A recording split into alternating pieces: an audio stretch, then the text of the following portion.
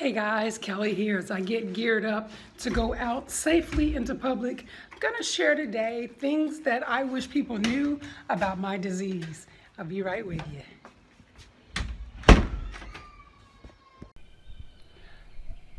For one, it is definitely not sexually transmitted.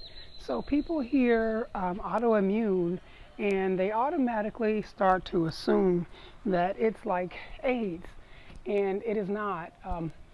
AIDS is something that is sexually transmitted. Lupus is not sexually transmitted. It is, unfortunately, something they really don't know how it starts, where it comes from. There are many triggers. I know for me, I worked a very stressful job.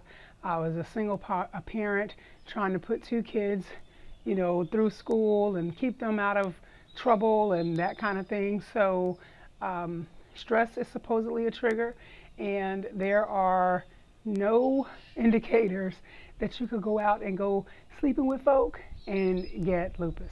So that's one thing I really do wish people would understand. It is not contagious. Another thing I wish people knew about my disease is that just because I look this way, does not mean that I am feeling at my best. It doesn't mean that I'm not sick. We often hear, well, you don't look sick, and nobody has really been able to tell us what sick looks like. And I always ask people when they say that to me, that you don't look sick, you look great, you don't look like you're battling your body. I always ask them, if you get a headache, does your appearance change? If you get a stomach ache, does your appearance change? Most people, no, you don't. You don't change. The only time I know for sure that women will look sick is if we're accustomed to seeing them in makeup, and for some reason that day they don't wear makeup. And then people are like, well, are you feeling okay? But this is what I look like, y'all. Sick, not sick, the whole 9 yards. If you guys have been keeping up with my channel, you've seen me in the hospital, and I'll still look like this, even with nonsense going on in my body to the point that they have to hospitalize me. I still look like this. So I wish people would stop thinking that you have to look a certain way in order for you to actually be sick. Another thing that I wish people knew about my illness is the fact that you don't get any warning. So this morning I feel great. I'm standing out on my balcony, I've got my cup of coffee, and in 2 hours my body could be completely riddled with pain, and I could be in the bed or in the hospital.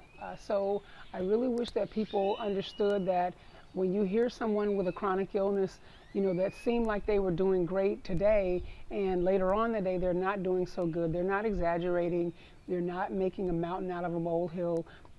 Lupus is very unpredictable, and it just kind of does what it wants to when it wants to. And so I just really wish that people would understand that we don't really have any control over what our body does. Even if you're healthy, you think that you do, but you really don't.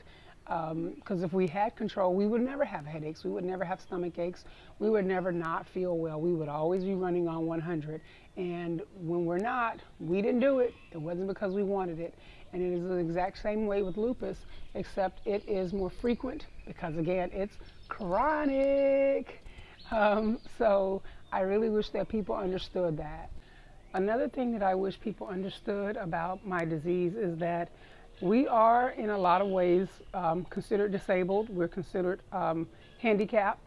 So when we pull up to the grocery store and we park in those handicapped spots, and we've got those placards in our windows, and someone harasses us because we've got all of our fingers, we've got all of our toes, we've got arms and legs, and we're able to walk in, keep in mind that just because you can't see our physical disability doesn't mean that we don't have them. I am single, and so I'm the person that does all of my errands, pays all of my bills, does all of my groceries. So when I get out of the hospital with swollen hearts and crazy lungs and the whole 9 yards, guess what? If there's no food at the house, I'm the person that has to go and get those things. And just because they've released me from the hospital doesn't mean that my heart is completely back at a normal size, doesn't mean that my lungs are back at a normal size. It just means that there's at a point where I can manage the remaining balance of what needs to happen at home. So I'm going into the store still with a portion of my heart swollen, still with a portion of my lungs swollen, still with low platelets, or whatever that situation may have been for me, being hospitalized. And then I'm getting out of my vehicle getting harassed. And, so please, first of all, mind your business. But secondly, you don't really know someone else's story. And when people assume that just because you look healthy, that you are, and that you should be ashamed of yourself for parking in a handicapped spot, you should be ashamed of yourself for minding other people's business and harassing them. So we can flip turn that table on you. But that's something else that I wish people understood about this disease. It is insidious, and it doesn't always show the world what it's doing to you personally. Why do I have a feeling that you had no idea that it takes, at least in the U.S., on average, between 7 and 10 years for them to diagnose lupus? So someone is suffering all of this time without an actual diagnosis. And again, this disease can be pretty insidious. So excuse me. One of the lovely things that has come, you hear sometimes I have this cough when I'm on video. I've never smoked a day in my life, and lupus attacked my lungs. So now I have a lung disease because of lupus. So it really just doesn't care. Everything in your body is off limits, and it's really kind of sad for me when I think about my lungs and the voice that you hear, because this is not my natural speaking voice. I've been on YouTube, I think they let me know this morning, for like 8 years, which is absolutely ridiculous. So if you go all the way back to the beginning to my videos, you'll hear, which is what I have to do to hear my own voice. So lupus can be really ugly and mean, and for it to take 7 to 10 years for doctors to understand and to be able to diagnose that, it really has all of that time to be able to do so much damage that can't be undone. I've shared in other videos that I had to go to the Mayo in order to be diagnosed. I was going from one specialist to the next specialist to the next specialist. And 2016, the end of 2015, when 2016 rolled in, I was calling it the year of the tombstone because of the things that were happening in my body that they couldn't explain, that I really thought that I was going to die that year. And so I reconciled my life, and here I am, 4 years later, thank goodness for that. But it really is an ugly disease, and if I would have had to go 7 to 10 years, it wouldn't have happened, at least for the dramatic and drastic things that were happening to my body. And I actually got a doctor to confirm that in Bangkok. He said, had it not been for the fact that I was such a healthy, athletic person, that this disease probably would have taken me out. So that's something else that I wish people understood, was that it takes a really long time to diagnose lupus, primarily because it presents itself in so many different ways in every single body. So I can't say that, like with a cold, you could say, oh, I got a sore throat and my nose is runny and I got some body aches. And you could say, oh, well, maybe you've got a cold, or maybe you've got the flu. It doesn't work that way with lupus. So it's really difficult for doctors to diagnose. That's something else I wish everybody knew. Nature around here is going absolutely insane. Anyway, so something else that I wish everybody knew about my disease is that it affects every portion of your body, or can affect every portion of your body. There's not one thing that is off limits. So you can be pretty mild. So I've heard the tale of people that will say to me, well, so-and-so has lupus and she's living a normal life.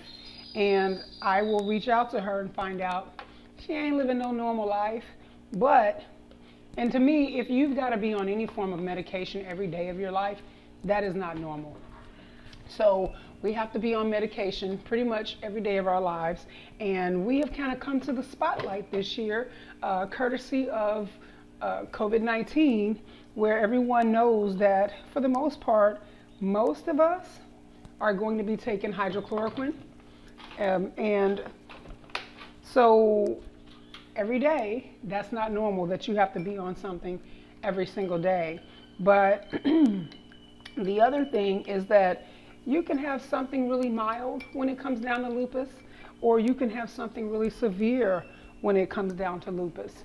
There is no, again, as I mentioned before, it takes 7 to 10 years because it presents so differently in everyone's body. So some people that appear to be living a normal life, they're able to still get up every morning and go to work. They may have minimal body aches. They may have, I know one young lady, she got glaucoma in her 20s, and that was the only symptom that she has had and has ever had, is that her eyesight was attacked, and that's all she's ever had. Whereas for people like me, it's attacked my lungs, it's attacked my liver, it's attacked my blood platelets, it's attacked my heart, it's attacked all these different things that make it impossible for me to do a lot of things that what normal people, if you will, would be able to do. So again, the severity, just because you know somebody and they're looking like they're living a normal life, doesn't mean that that translates to everybody who has lupus. We are as individual as our fingerprints when it comes down to this disease. The other thing that I think that people don't really understand is that just because we can't work, don't mean that we automatically get benefits either.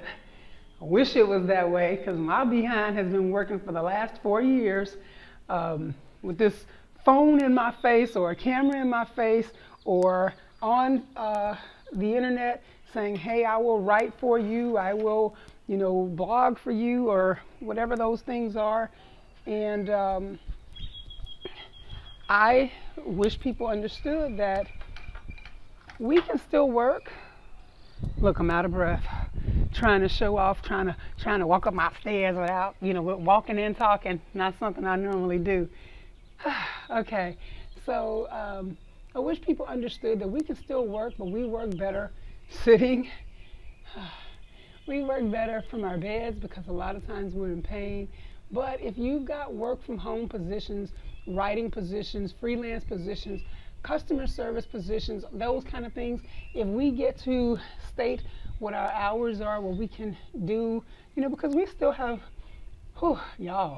we still have bills to pay, and we still have, we got to eat. And so we are not damaged goods. And I will be honest with you, this may sound really bad, but the one good thing, if there is a good thing that has come out of this pandemic, excuse me, is it has shown these companies, which the handicapped community, I won't even just say the autoimmune community, has been asking for opportunities to work from home for a really long time. And companies basically ignored us and looked at us like we couldn't do the job because we were sick.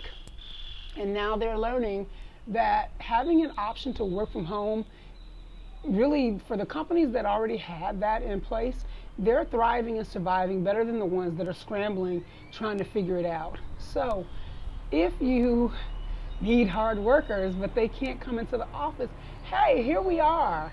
So I think that learning that we are not useless just because we hurt, just because we lay in the bed a lot, doesn't mean that we can't still work.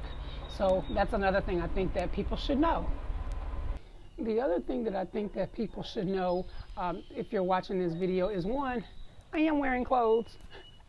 I thought about that as I was walking through the house. I was like, you look like you don't know, you like I usually wear a necklace or something. I was like, you look like you ain't got no clothes. That's not cool.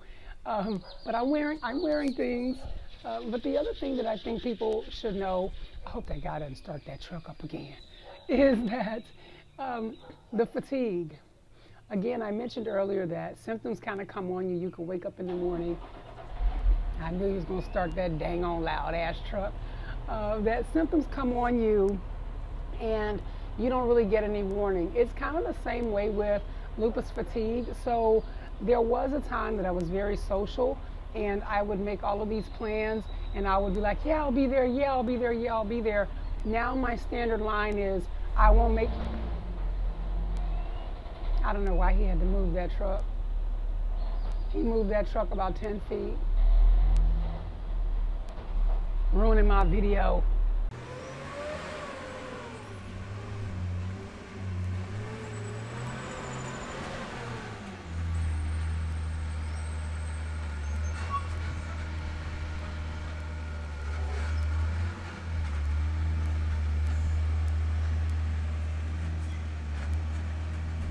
Okay, now that he's backed up and moved forward and backed up and turned around and all that good stuff, I can finish saying what I was trying to say.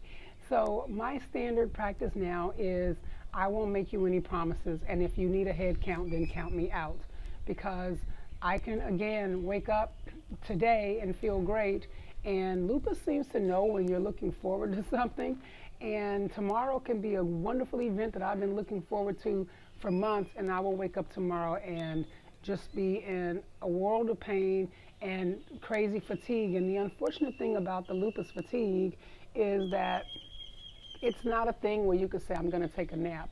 Sometimes lupus fatigue has you so exhausted that if you try to fight it, you'll find yourself passing out, you'll find yourself throwing up, and it really can ruin a really good time. So the best thing that you can really do is to give into it and go to bed. And if you have RSVP'd to something or made plans for something that required a head count and you don't show up, you can really start to ruin some really great relationships. So I wish that people understood that when your body tells you to sit down, lay down, get down, you know, when it allows you to do that, you have to do that. And so for me, whenever my body is feeling great, I squeeze in as much stuff as I possibly can. And for many of us, we know we're going to pay for that. If we do everything we can do today, tomorrow, the next day, and the day after that, and maybe the day after that, we're going to pay for it. And for a lot of warriors, they have decided, I'm just not going to do anything because I don't want to pay for it. But for me personally, I've decided it's a chronic pain illness. I'm going to have pain whether I have fun or not. So guess what? When I can live it up, I'm going to live it all the way up. So, but that's just me. Y'all know me. All right. So let me see. What else do I wish that people knew about this disease? So another thing that I wish people knew about lupus is it's incurable. And I think that that is the part that for many of us, we have an issue with it. And for many of you that are healthy, have an issue with it because, again, we look great. Don't I look great this morning? Me and my little coffee. But I think that that is something when you are told that your body is never going to be right, no matter how many medications you take, no matter how many infusions you get, no matter how many treatments you go to, it's never going to be right. Even remission isn't quite the same thing as what we think of remission. Basically, remission boils down to you're not flaring, is the way I interpret that, because I really thought of remission as a way to get my life back, and that is not the case at all.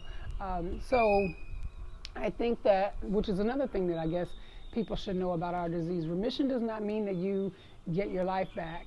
So that can create some problems mentally for those of us that are battling it, because we want so badly to have our lives back, especially if you were anything at all like me, where you were highly active, very big overachiever. I was a high income earner, and now that's not the case anymore. You know, lupus and all the things that come with it have eaten away at what I thought was going to be a phenomenal retirement. And not that living in Mexico ain't bad, but you know, I wanted to be doing a lot more, if you will, than what it is that I'm doing. And I had set myself up to be able to do that. But what I didn't, you know, set myself up for was a chronic illness, hospital rotations, multiple specialists in my life, and, you know, and limitations that require me to have assisted daily living devices and that kind of thing. So it being incurable and knowing that, one, I'm aging, so I'm going to have the things that come with growing older, and then I have this other portion of the battle with my body, and that really is a lot. So I think, you know, you all knowing that it is incurable, so we're going to be doing this to the end of days, y'all, to the end of days. Another thing that I wish people knew about this disease is that, okay, so I've talked about how we're battling our bodies. What I didn't really talk about was us battling our minds. So mentally, this thing can jack you up. And I mention that only because I've always been, you guys have watched my videos. I'm a find the silver lining in freaking lead. I've always been just a happy person. I'm like, where's my camera? Y'all like, what's she looking at? It's over there this time, girl. Anyway, I'm always going to be upbeat for the most part, happy. My coping mechanism is my sense of humor. So I really don't know how to be openly down, openly blue.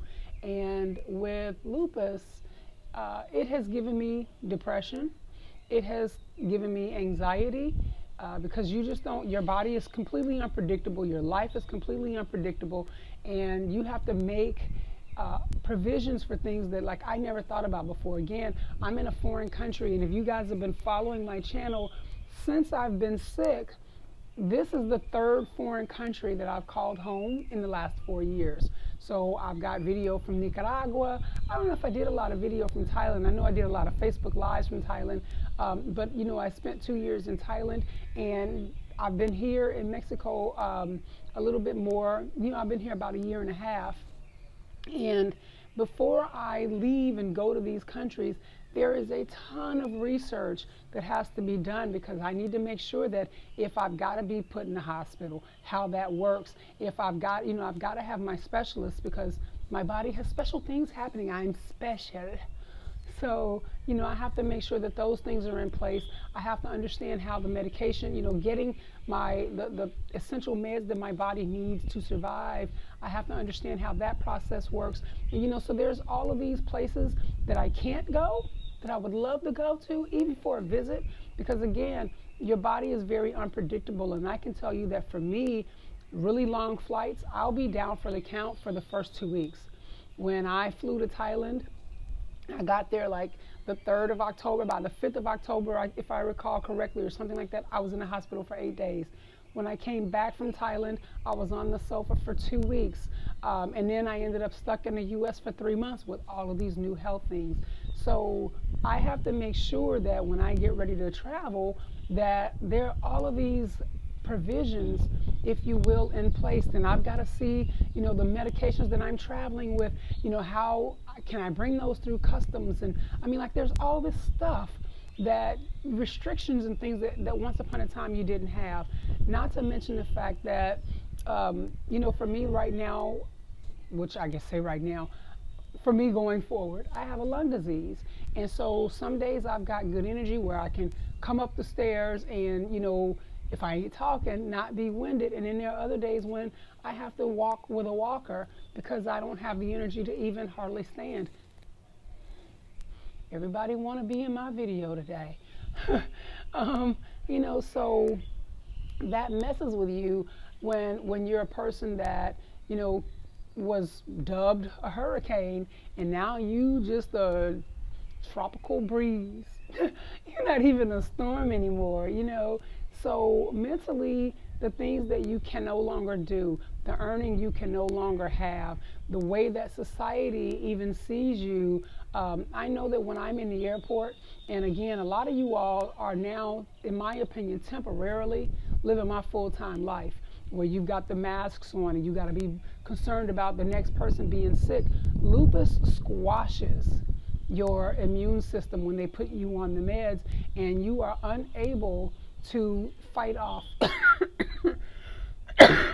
excuse me, even a common cold. And because if your body gets a cold, one, it can't fight it off, but if it was working at full lupus speed, it's going to fight it so hard that it can still kill you.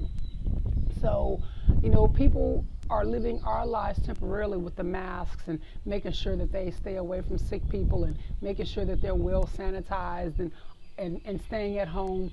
We've been doing that, and it's kind of, you know, cool to know that now I can go into the airport with my bald head and not have people, oh, poor thing, she must be sick. I don't need you to feel sorry for me, you know. But it's a lot when you're looked at by even by strangers like you are pathetic, you are a defect, something's wrong with you. So they either are kind to you because they feel sorry for you, or they stay the hell away from you because whatever you got, they don't want. And then you meet normal people in there too, of course. But so it weighs heavy on your head, and so I really wish people knew that this isn't just a physical kind of thing, if you will. We have had, in a lot of cases, in my case, I can say, and in some of the other warriors that I've spoken with, we have been altered physically, mentally, emotionally, spiritually, financially, professionally. Like, we done had all the leaves, and it all happened at one time. And we don't get to say, oh, well, I'm just going to work on the financial when your body acting crazy. You don't get to say, oh, I'm just going to work on the spiritual when you just down and depressed. So they all need to be addressed, and you can't prioritize that. You got to eat, and if you lose your job, you know what I'm saying? So those types of things, I think that people need to understand that this thing really affects you on a much deeper level than just your body. Okay, so the last thing, I could probably come up with a boatload more things, but the last thing I'm going to put out there is probably one of the most important things, even though it's not necessarily, it's not a physical thing. I guess it will probably fall still under the category of mental health. It is the feeling that lupus leaves you of being abandoned and being a burden and the guilt. So if I wanted, anybody to know, the most important thing is when someone is ill like we are, it really is, if you haven't gathered that from most of what I've shared in this video, it really is huge for us. It is a big cornerstone in our lives, and we talk about it. It's no different than being excited, sadly, that you got a new job or had a new baby or bought a new house. It's huge, and we're going to talk about it. And unfortunately, because it's an illness, it makes people uncomfortable. They don't really know what to say, so they start avoiding us, if you will. I laugh about that, but that's the best way I know how to put it, is like, oh, she's going to talk about being sick again, and she's never going to get well, and I really don't know what to say. I want you to understand that you don't have to say anything. For many of us, we just want to actually be heard, and we want to know that you care and that we still matter. So please don't start avoiding us. Please don't stop inviting us. We want to come, and when and if we can, we will, but we can't if you don't invite us. So I know a lot of people feel like, well, she's just going to cancel anyway. She's not going to show up. But if she can show up, she will show up. But if you don't give that opportunity, we just feel like we lost that friend, that they no longer want us around. And that really may not be your perspective. You just kind of feel like, well, I'm just not even going to invite her because she's not going to come. But leave that part to us. Many of us feel like nobody really understands. And really, honestly, that's the truth. If you're not going through this, you can empathize, but you cannot ever understand. And I hope that if you're watching this and you are a healthy person, I hope and pray you never get an understanding of this, because to understand it means you're living it. And I don't want this for anybody, to be honest with you. It breaks my heart when I see new people joining our support group, because I know that means they're battling their bodies, and this is not a cool thing. It is not fun, and I don't care how much I smile and laugh through it. That's just my way, but it's not easy. So I want you to know that in many cases, we really just want an ear to listen, and unfortunately, our new house is new every month. And so we're going to talk about it. There was a point in time where I said, I'm just sick and tired of lupus, and I battled with even talking about it as a topic here on my YouTube channel. So if you are enjoying my content, first of all, I haven't said this yet, I don't think, hit that subscribe button. Make sure you hit that bell icon so you can be notified whenever I got new content. And I know I talk about a heavy topic. I'm rarely ever heavy about my heavy topic just because I got great teeth and I like to show them. You can't smile when you're down, right? So, but anyway, so we still want to be included. And now that you know that it ain't contagious, you can invite us, girl. Stop acting crazy. Well, you ain't gonna get it. you know, but so I want you all to understand that we don't expect you to fully get it, but we would like to be included. We do want to know that you care, and you may not always know what to say. And you know what the best thing to say when you don't know what to say is? You know what? I really don't know what to say about that, but I'm here to listen. Honesty, oh my gosh. And that pretty much, I guess, is the last thing that I want to share that I wish people knew about this disease, is that it can be really lonely. And it could be lonely in a crowded room because nobody really gets it per se, but at least we want you to listen. And, and again, I guess when I talk about honesty also, if you've got a person, and there are these people, I ain't gonna lie, they bring me down, where their woe is me, tell them, I love to invite you, but you really, you kind of, I hope you're not offended by this, but you kind of drag the mood down. I mean, like for me, I talk about lupus, and I do my best not to, but lupus is my life in a lot of ways. It keeps me home. It took my job that I loved, or my career that I loved. I'm doing things to combat depression. I'm hobbly some days. I'm winded some days.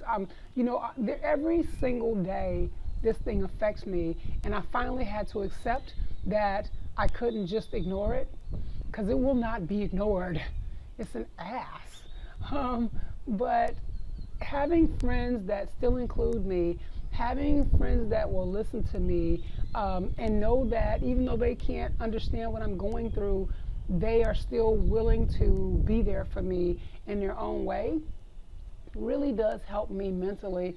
And yeah, so all right, I'm gonna stop running my mouth now. I'll see you guys in the next one. Again, make sure you hit that subscribe button. If you think these videos can help uplift someone, because that's usually what I'm trying to do, please be sure to share this.